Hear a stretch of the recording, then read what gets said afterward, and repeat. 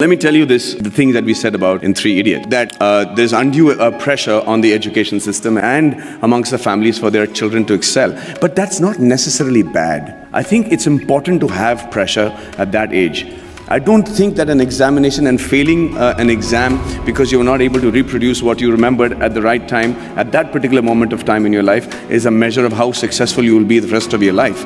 But it's also a measure of your tenacity to be able to reproduce that under pressure, which is going to be something that you'll be doing every day of your professional life. So yeah, let's not underrate that pressure. But at the same time, I think it's important for parents to know that that is not the be-all and end-all, and that is not a death warrant that you signed just because you flunked on a particular subject.